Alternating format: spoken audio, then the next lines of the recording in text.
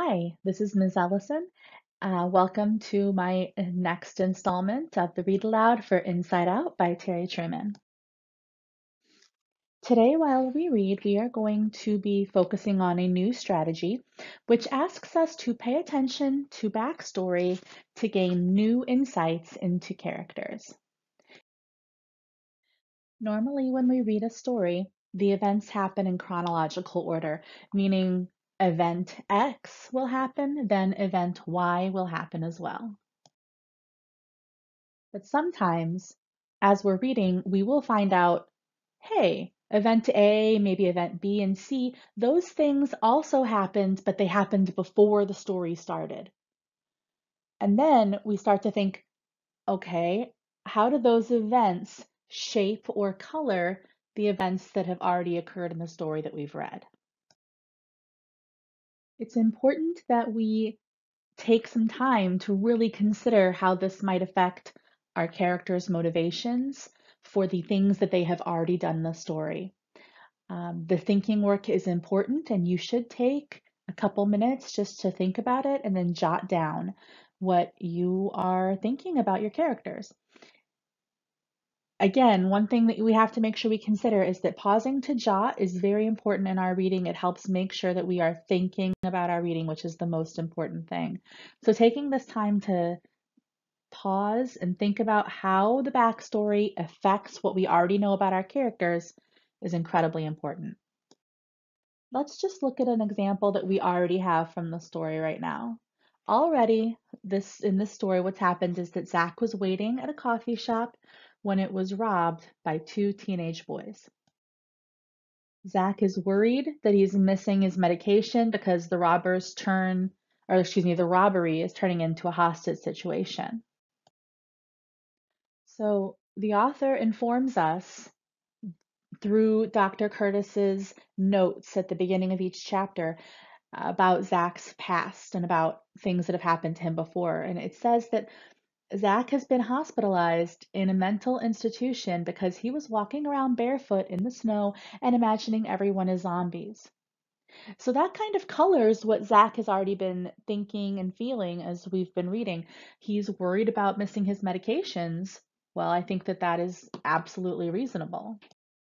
This backstory is making me think that Zach could have another episode and that everyone, including the robbers, everyone in this shop is in danger if he doesn't get his meds soon.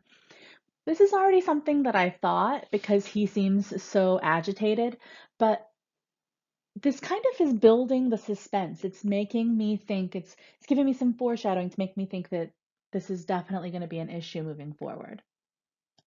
All right, let's go ahead and go back to our book, chapter 5. It begins again with some notes. It says, transcript of videotaped recording of Zach's first meeting with Dr. Curtis at Clearwater State Hospital at Greenville. Dr. Curtis, you know you're here at Clearwater State Hospital, right? Zach nods. Dr. Curtis, smiling. This is a safe place. Our main job here is to make sure you're safe, okay? Back to the main story. Yeah, I saw Pulp Fiction, Frosty says. I ask, are you guys going to shoot us? Like they did in that movie? Stormy laughs, but it's a mean laugh, and he says, just you, pal. Frosty gives Stormy a shove and quickly says to me, no, he's just messing with you. We don't want to shoot anybody if we can help it. But like I was saying before, we've got an announcement. So listen up. Frosty pauses for a second until we're all looking at him. Even though I usually can't figure out social cues, I'm guessing by looking at everybody's faces that I should stay quiet again. Frosty says, we're trying to figure out some way to get out of this mess. We can't think of any way yet. We don't want to hurt any of you, but we're not going to go to jail, and right now you're the only thing keeping us from that. So, we're all going to have to just sit tight for a little while until we figure out how we can work out a deal. The skinny suit, who hasn't said a single word until now, suddenly says, it's not fair. His voice is real whiny. Frosty looks at him and says, Yeah, but that's how it is. The old lady with the pink purple hair, sitting closest to me, who smells so nice, speaks up. You're going to have to face the music sometime, you know. That's the way it is, too. She sounds real strict and mean. Her voice is old, too. It sounds like a squeaky door. But she smells so nice. I close my eyes and breathe in her scent. If I don't look at her, at all of her wrinkles and stuff, once she stops talking and I just smell her, I imagine that she's a beautiful girl and that Wong gong, happy long dong. Shut up, I say. The old lady looks at me now. She looks pissed. I say to her, I wasn't talking to you, lady. I don't like her much, even if she smells nice. Frosty lifts his hand, the one without a gun, up to his mouth, but I can tell he's grinning. Maybe he doesn't like pissed off old ladies either. I hear a real loud crackle sound. It's coming from the cops outside again. A second later, there's a voice, and it's got a real scratchy sound that comes through a broken stereo speaker. I can't make out what they're saying, but I hear hostage situation, 10-4, affirmative. It's just like cop movies, cops and robbers. Robber snobber, long gong. I'm hearing that a lot more now, and it's not good. I wonder when they're going to get my medication. Frosty and Stormy are looking at the door, listening to all the noise coming from out front. Across the room, I notice a guy who works here at the coffee shop sneaking toward one of the shelves near where he sits. I look where he's moving and I see what he's doing. On the bottom shelf, under some white tablecloths, is a big knife. I watch the guy slowly reach up toward the handle. Get your hand off that! Stormy yells. The store guy freezes but looks mad too. He just stares at Stormy. Then Stormy says, I mean it. Get your hand away from that knife. He shoves his gun right up against the guy's head. Frosty goes over to them and points his gun at the store guy. Frosty says, what do you think you're doing? With Frosty's gun pointed at the coffee shop guy, Stormy takes his gun away from the guy's head. The coffee shop guy's face is bright red and his lips quiver. He moves his hand off the knife. He looks like he was about to say something, but blam! The sound in the little room is the loudest thing I've ever heard. That blam goes blam, blam, blam, blam, like an echo through my skull, and then I hear a real high-pitched ringing. The old ladies lift their hands to cover their ears. The fat suit grabs his chest like his heart's gonna explode. The skinny suit begins to shake. I think right away about Pulp Fiction. Who's been shot? Stormy almost drops his gun. He stares at it like it's some weird alien thing. Jesus, Joey! Frosty yells at Stormy. I think, who's Joey? Stormy yells back at Frosty, I didn't mean it. It just went off. Just went off, Frosty says. Are you crazy? He looks around at all of us. Is everybody okay? The little girl has wet her pants. Actually, her dress. At first, I wonder if her mom will rub her nose in the pee, but her mother hugs her close, saying, It's all right, Katie. You're all right. Damn, Frosty says. I didn't mean to, Stormy says again. His voice sounds shaky, like he might start crying. He holds the gun down at his side, and his shoulders are droopy. Frosty says to him, It's okay, man. Nobody's hurt. He looks around at all of us and asks again, Nobody's hurt, right? Everybody says no, except for the mom and the little girl who don't say anything. Stormy looks at the little girl who peed her dress, then asks the waitress who works at the coffee shop, Is there a restroom back here? The waitress girl grabs a wastebasket next to where she sits and throws up into it. Frosty says. The guy who tries to grab the knife put his arm over the girl's shoulder and yells at Frosty, "Jerk!" Frosty points his gun at the guy and says, "You had to be a big hero." Frosty hurries and grabs the big knife off the shelf and throws it out the doorway into the main room of the coffee shop. A phone, sitting on the desk right next to me, rings. I pick it up and say, "Hello?" Frosty yells at me, "Hang that up!" The man on the phone yells, "What happened in there?" So I answer, "The little girl peed her dress." "You shot her for that?" The voice yells. I answer, "No." "Hang up," Frosty yells again. "That was a gunshot, wasn't it?" "It just went off," I say. Frosty points his gun at me. The man on the phone asks, "You shot her by accident?" "She's not shot." "We heard a shot." Then, just then, I see where the bullet from Stormy's gun went. "The desk is shot," I say. "Who?" "The desk is shot, right through the drawer."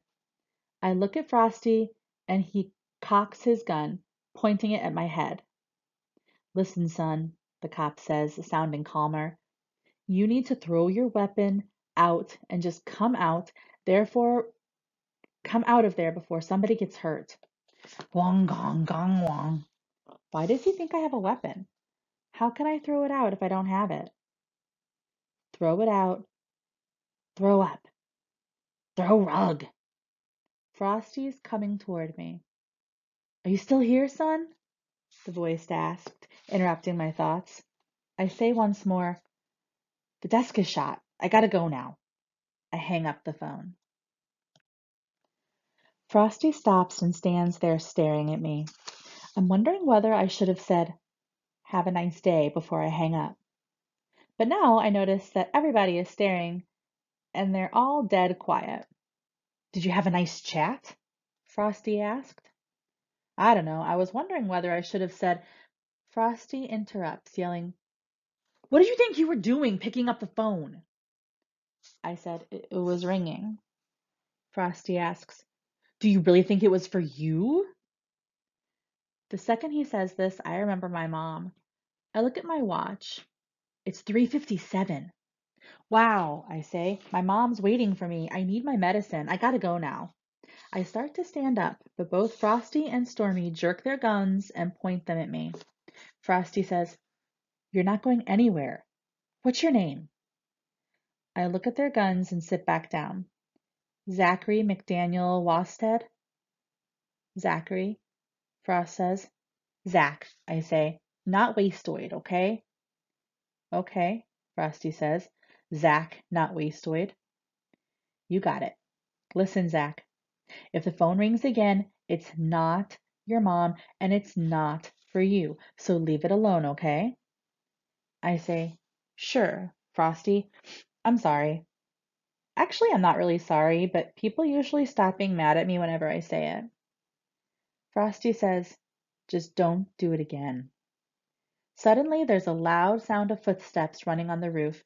Everybody in the room looks up as if we could look through the ceiling. Stormy says to Frosty, "Cops?" Frosty answers, "No, Rudolph and Blitzen and Santa too." "Of course it's the cops, Christ." The footsteps get louder. Even though I can see that Frosty doesn't want me to say anything more, I can't stop myself. The bad guys with the guns in Pulp Fiction movies shoot a lot of people. Frosty is still looking up at the ceiling, but he says, "Yeah, they do. They sure do." He keeps looking up, but he asks, "Have you ever shot anybody, Zach?" I shake my head no, but I don't tell him I almost did. Shoot me. Frosty, still staring at the ceiling, says, "I haven't shot anybody either, Zach." He pauses a second and looks around at all of us sitting here. But there's always a first time. Chapter 6. We have more notes from Clearwater State Hospital transcript, a videotaped recording of Zach's second session with Dr. Curtis. Dr. Curtis: "When a brain works the way yours works, Zach, you can't tell what you feel. If I were to tell you that your mom is dead and that the candy machine is out of candy bars, which news would make you sadder? Zack sits very still, glancing around the office, expressionless and without any emotion. Finally, after several moments, Zack responds. Zack. Would they put more candy bars in the machine pretty soon? Frosty and Stormy are in the corner, whispering back and forth again at Zack's gun and arguing. The sound of the cops on the roof is gone now, but there's still lots of cop sounds from outside in the front. I guess even though they said they'd give Frosty and Stormy time to think, the cops aren't going anywhere. I feel a little better since Frosty explained about not shooting anybody. Frosty's a nice guy for an armed robber, I guess. But it's almost 4 o'clock now. I'm trying hard not to worry about what might happen if I don't take my medicine pretty soon. I'm trying hard not to worry about Dirtbag and Rat showing up either, which sometimes happens when I'm late with my meds. I'm trying not to worry, but trying not to worry isn't the same as not worrying. Frosty walks over and picks up the wastebasket that the girl threw up in. You done with this? He asks. The girl nods. Frosty carries the wastebasket across the room and sets it on the floor in the open doorway. He pushes it so it slides out into the other room of the coffee shop. Now he turns around and looks at us. He says, I'm not sure how in the hell things got so out of control here. None of you are shot yet, and none of you will be, but you gotta cooperate. No more hero stuff. I look around at everyone while Frosty is talking. The guy who tried to grab the knife is still looking really mad. The two old ladies just stare at the floor. The girl who got sick isn't looking up either, but she stares off into space, like she's in shock or something. Suddenly, I have a terrible feeling about her. She could be a zombie. Her eyes are red and her skin is white, and she stares off into space like she's not really here. She could definitely be a zombie. She could be. I'm really going to have to keep an eye on her. Zack, or excuse me, since Frosty got rid of the wastebasket, it doesn't smell like throw up in here anymore, which is good because I hate the smell of barf. The two suits look like they've always looked, scared Laurel and Hari lookalikes. As I look at everybody, I notice that none of them look at me, and I wonder if I'm invisible right now. People don't like to look at me, so they pretend I'm invisible. You know, maybe I am. I jerk my arm up into the air real fast, like I'm raising my hand in class, and then pull it down just as fast.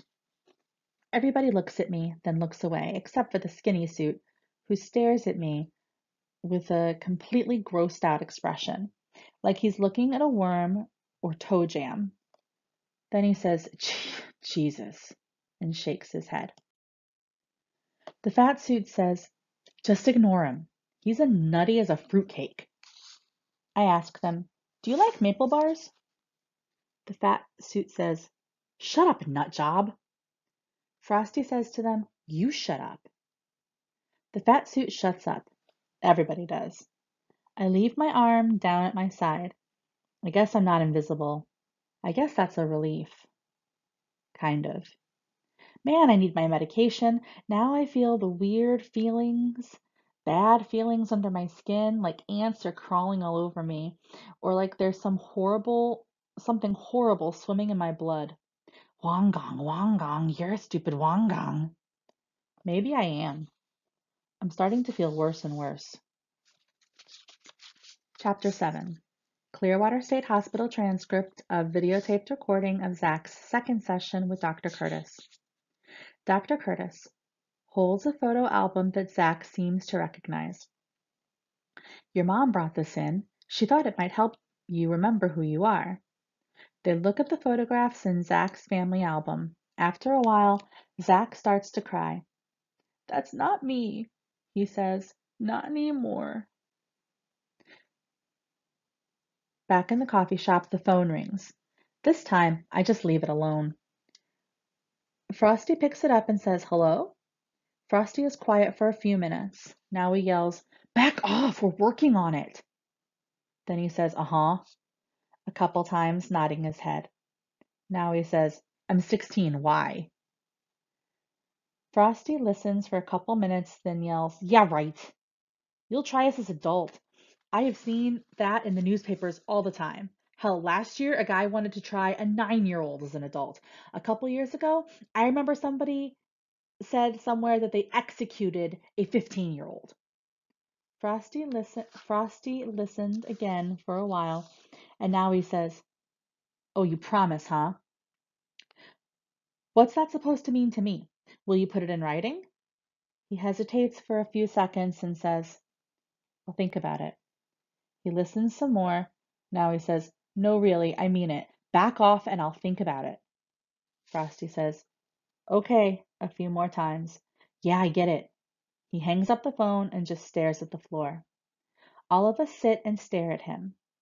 Finally, Frosty turns to Stormy and says, The cops say that they won't charge you or us with kidnapping if we let everyone go in the next 10 minutes.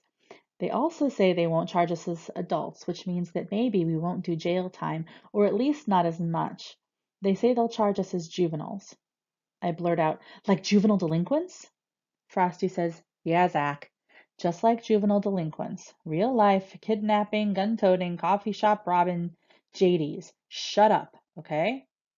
I say, Okay. Stormy says to Frosty, 10 minutes? Yeah, Frosty answers. Stormy asks, And they'll put it in writing? Yep, Frosty says. Then he adds, Course, we don't know what that means exactly. They could just tear it up once everybody is free and they've got us, right? I mean, if we ask for a lawyer, how do they know, or how do we know they won't just take some cop and hide a gun up his butt and then waltz him in here and blow us away? We don't know any lawyers. Johnny Cochran is probably not available, and Mom sure as hell doesn't know any lawyers. Stormy says, Mom? Are the cops gonna tell Mom? Frosty sighs and says to Stormy, Yeah, I'm sure they will once they get us. I mean, come on, think about it. I don't want them to tell Mom, Stormy answers. He looks again like he might start to cry, then says, She'll blame herself. Yeah, I know, Frosty says, but we can't do anything about that now. This whole thing is one dumb idea. Frosty says, She's too sick. She's Just don't think about it, okay? Frosty interrupts. We'll figure it out later. Right now, we gotta find some way to get out of this. Stormy nods, but I think he's still upset because he keeps staring at the floor and won't look up. The skinny suit says, My brother-in-law is a lawyer. Frankie looks at him and says, good for him. How's that help us? The skinny suit says, Maybe he'd come down and witness the agreement, make sure the police do what they're supposed to do. Frankie thinks about this for a few seconds and asks, What kind of lawyer is he? Skinny says he does probate and estate planning, so that when you pass away, all your relatives can inherit your property while minimizing their tax burden. And Frankie yells, We don't need any help making a will. We're not dead yet. Skinny shuts up. The phone rings again. Frosty snatches it up real quick. Listen, jerk, he yells. We're talking about what we're gonna do. He suddenly stops. His face turns real red. I'm sorry. He says, No, ma'am. His voice sounds different. Quiet now. No, ma'am. He's fine. Honest. I'm sorry, he says then. Yes, he's right here. The next thing, Frosty turns to me. He puts his hand over the phone and whispers, Sorry, Zach. He sounds like he's just had a bad spanking. It's your mom. Okay, we're going to pause in our reading there for today. We're not going to continue on, but we are going to think about how the backstory that we just learned about is going to help us get some new insight into our characters. Of the events that have happened so far, the first one is that Frosty and Stormy, who's really named Joey, attempt to rob a coffee shop. Someone outside alerts the police and they end up taking everyone hostage. We also know that the boys claim that they do not want to hurt anyone, and then they both seem really worried and upset when the gun accidentally goes off. At the very end of that chapter, we found out that the boy's mother is sick, and they are worried that she will blame herself for this robbery attempt.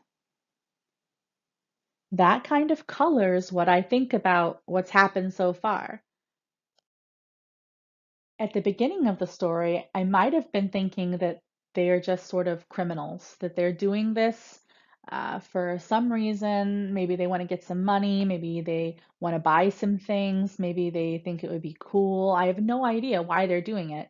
But now that I know their mom is sick and that they're worried about her blaming herself for what they're doing, I'm thinking that they just wanted to do something to try and help their mom. I don't know why. I don't know how this would help. Obviously, maybe she needs some money. I don't know. But it makes me feel differently about these two characters. I'm more concerned for them. I care more about them because of what we've just read. All right. So before we read this chapter, or at the end of last chapter, I had made a prediction. I said, I predict that this is going to go on long enough that Zach is going to miss his medications and that he will start to see more hallucinations. I believe this because Zach twice thought to himself that when he takes his medication on time, he is okay. After reading, at this point, we know that he is late by about a half hour to take his meds, so that part was correct. He hasn't really seemed to be having any more hallucinations yet, but he does say that or thinks that his skin is feeling weird, like bugs are crawling all over it, or that there's something bad moving around in his blood, which seems like maybe he's starting to get worse. After reading chapter 7, I have a new prediction. I think that Zach's mom has a plan to try and deliver the medicine that Zach needs since the cops are letting her call the coffee shop. I feel like they wouldn't let her call unless they were going to let her try and do something to make the situation better for everyone inside the shop. All right, that is all I have for today. Thank you so much for listening. Until next time, have a great day.